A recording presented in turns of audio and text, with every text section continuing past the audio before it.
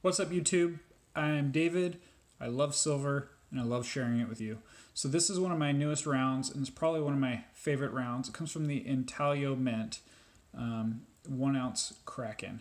Now I had to look up Intaglio, and I still have to think about it before I say it, but I had to look up how to pronounce it.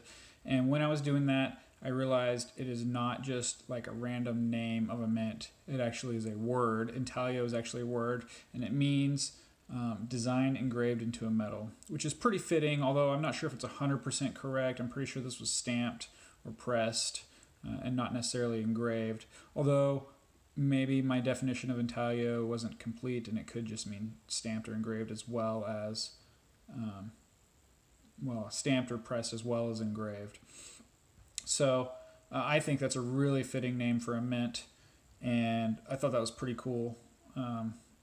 Did not know it meant that, just was looking up the pronunciation and stumbled across that. So this is the 1 ounce version. It also comes in a 2 ounce version. Both of them are 39 millimeters across, so the 2 ounce version is kind of that hunkier kind of feel that I've really started to like. If you don't know what I'm talking about, think about the Queen's Beasts or the Next Generation series from the Perth Mint. And that's what the 2 ounce version of this is going to be, because it's still only 39 millimeters across.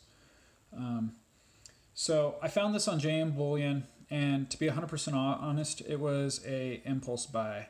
And I almost never impulse buy my silver. I flip a lot of it, so the price I get is very important, and the resellability is very important. I normally buy a bunch at a time, and I resell most of it so that I can keep a little bit for either free or very reduced cost. So with that is being my intent, I very rarely will impulse buy rounds. But I'm really glad I did, because the details on this are just phenomenal. Look at that water. It just absolutely shimmers like the real thing, and different shadows, and it looks real. It almost looks like it's moving, which of course it's not. It's in silver and it's solid, but it just looks absolutely phenomenal. Details in here. So I'm really glad I picked this up, even though it was an impulse, because it was a definite win.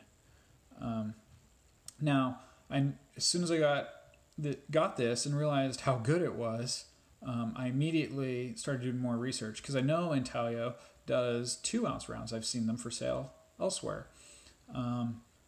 And the reason I haven't ever got any, even though they looked really cool in the pictures, was I just assumed that in person the details would just not be as good. I assumed that they wouldn't carry over. Because of course they present their product in the best light they can when they take those pictures. So I just assumed that they would be disappointing in person, but I was wrong, especially about this one. So I started doing some research, and they do have a 2 ounce version, as I mentioned earlier. But the JM Bullion doesn't carry it. JM Bullion only carries the 1 ounce version. Well, APMEX has the 2 ounce version, but APMEX does not have the 1 ounce version. The only place I could find that has both is the mint itself, and they're sold out there. So that made me wonder, what kind of mintage does Intaglio normally have on their rounds? And if you know the answer to that, let me know. Even if it's not this specific one, if you know they generally only do X number, then say so. But if you know specifically about this one, I'm definitely interested, because it's sold out at the mint. So this is the only round from Intaglio that I own, and I am going to pick up the 2 ounce version, I have decided. And I have high hopes for it.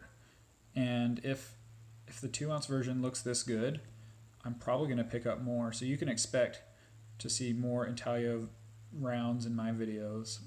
Probably going to pick up the Spartan Warrior series. Those pictures have lots of really cool details in them. So I'm excited to see how those carry on, or carry over, I guess you should say, into the actual silver.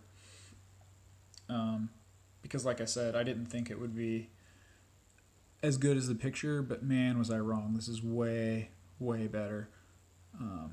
That Kraken just taking over that ship is pretty darn cool. This did not come in a capsule. I put it in the capsule, so any kind of fingerprints on there are mine.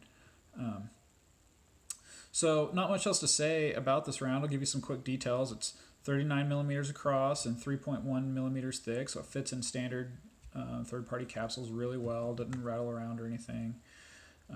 1 ounce Troy of 3/9 fine silver, reeded edges, which is, you know, whatever. I like reeded edges. Some people like the smooth ones. My favorite ones are actually smooth but have words in the side. I don't see that very often, but when I do, I really like that. I believe this was minted this year in 2020. Cool little thing. Established 2010. That is not when this was minted. That's when Intaglio became its own thing, 2010. So Intaglio's been around since 2010. I believe this was minted in 2020. If I'm wrong, say so in the comments, but I think it's pretty new.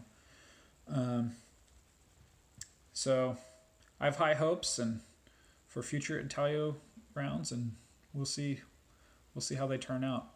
Let me know if you own any Intaglio rounds and how their details are, and if they are something you would recommend, because I'm curious now and I'll probably be picking up more.